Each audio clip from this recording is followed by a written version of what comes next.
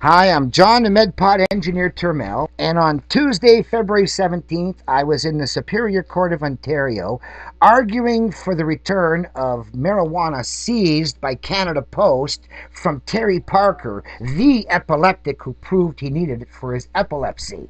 Well, this is the statement of the case and the arguments that were made to Ontario Superior Court of Justice Judge Tulloch. The Crown Attorney was James Gorham, and it was a good 3 hours long, and so a lot got discussed, and we went into great depth. Okay, Ontario Superior Court of Justice, file number 248408, between Terence Parker, appellant, and Her Majesty the Queen, respondent. Part 1, Statement of the Case. This is an appeal of the dismissal by Judge Clements of the Ontario Court of Justice of an application 1. Under Section 136 of the Courts of Justice Act for approval of the manner of tape recording the proceedings for applicants' personal notes. 2. Under Section 24 of the CDSA for the return of the seized controlled substance by Terry Parker, whose legitimate medical use of marijuana for epilepsy has been acknowledged by the Ontario Court of Appeal in R v. Parker and the Ministry of Health. Part 2, Summary of Facts. On or about April 24, 2006, Canada Post searched the applicant's mail and discovered a package of marijuana, which Canada Post delivered to Peel Regional Police. The Department of Justice concluded the marijuana could not be returned because 1. The applicant's exemption existed prior to the new medical marijuana regulations. 2. Applicant's constitutional exemption lapsed in 2004, they say. 3. Applicant did not have a current exemption under the new rules. 4. On June 2, 2006, Terence Parker filed a Section 24 application for the return of the marijuana upon 5 grounds, 4 of which are: 2. Justice Pitt's criminal court extension of the constitutional exemption granted by the Ontario Court of Appeal remains valid, despite being set aside as a default judgment pursuant to the rules of civil procedure for improper service. Justice Chapnick, sitting as a justice of the same court as Justice Pitt, had no jurisdiction to interfere with his judgment, and using civil procedure to set aside a criminal court remedy is inappropriate. 3.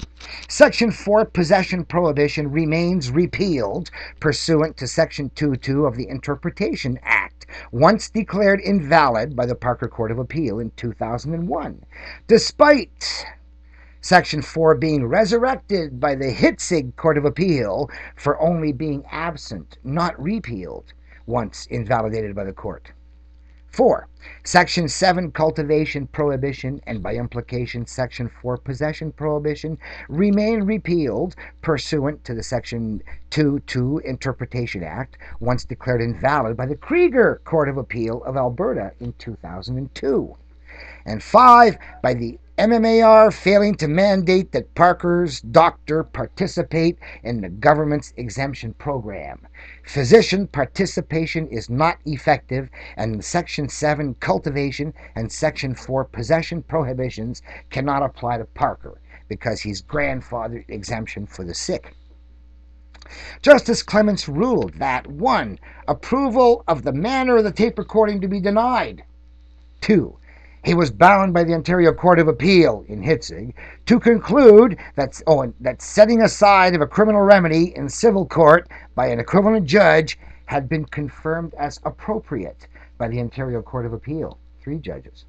3. He was bound to accept that the possession prohibition, which had been struck down by the Ontario Court of Appeal in Parker in 2001, had been resurrected by the Ontario Court of Appeal in Hitzig in 2003. And 4. He was bound to accept that the cultivation prohibition, which had been struck down by the Alberta Court of Appeal in Krieger in 2002, would have been resurrected by the Ontario Court of Appeal in Hitzig in 2003, and so it was. And 5. The lack of physician participation did not render the regulations ineffective. Issues and law. Unobtrusive tape recording not prohibited. In the late 1980s, the section on tape recording read, "Nothing prohibits a party from unobtrusively tape recording for one's personal notes." In later years, in a manner approved by the court was added. Though the judge may prohibit a manner of taping, the judge may not prohibit taping itself. Offering transcripts several months down the road is no substitute for recordings available right away.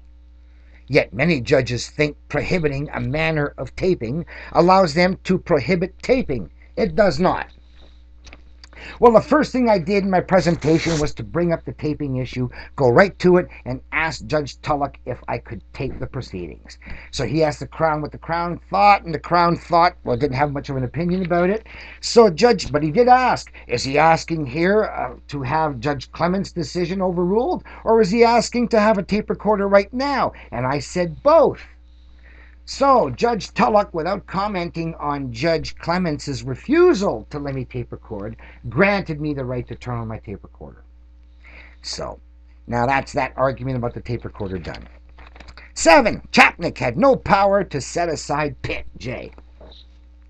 The Pitt decision extending the criminal jurisdiction exemption granted by the Ontario Court of Appeal cannot be set aside pursuant to the rules of civil procedure as a default judgment, nor for improper service when, pursuant to the general powers of the court under Section 302 of the Criminal Proceedings Act, a court may extend or abridge any prescribed time. If the court may dispense with service altogether, improper service is not possible. And confirmation of a decision that goes beyond the jurisdiction of the court, even by a higher court, does not grant jurisdiction to that lower court. 8.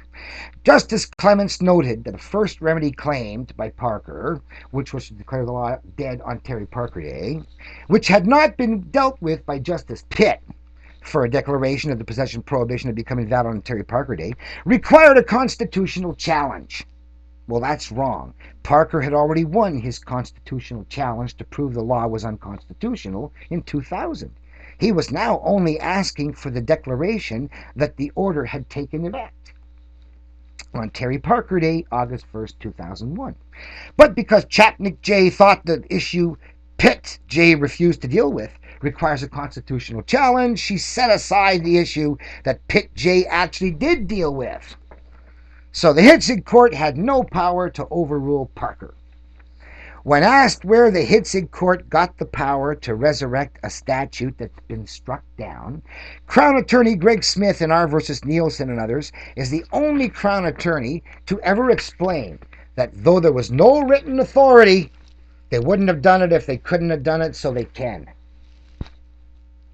The Hitzig Court did not have the authority to order courts in Canada to ignore the Interpretation Act, that a statute declared of no force and effect was to be deemed repealed, and to follow their order that such statute was to be deemed merely absent or inoperative, not repealed, until fixed.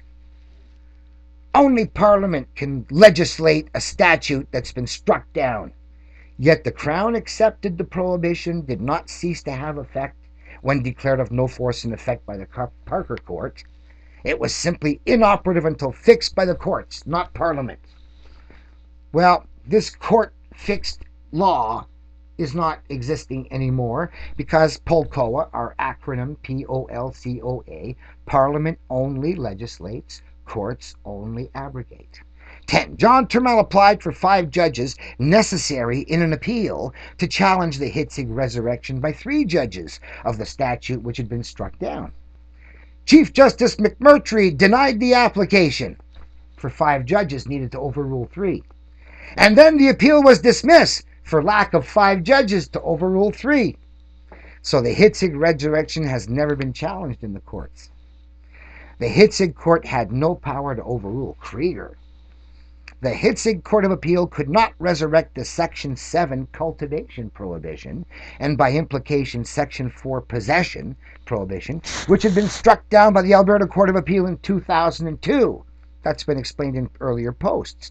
Though Judge Clements held he was bound by Hitzig to treat the struck down legislation as having been resurrected, no one is bound by bad law. Still, no matter what other courts say, the judge was bound by the new legislation of the Court of Appeal of Ontario, he said.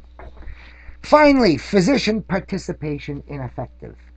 The Court of Appeal ruled it is reasonable for the state to insist upon doctors being in charge, despite tons of anecdotal evidence few physicians participate because their associations warn them not to. The court admits that if physician cooperation drops to the point where it becomes ineffective, the issue could be revisited. Still, the court ruled there was a sufficient number so that it cannot be said to be practically unavailable.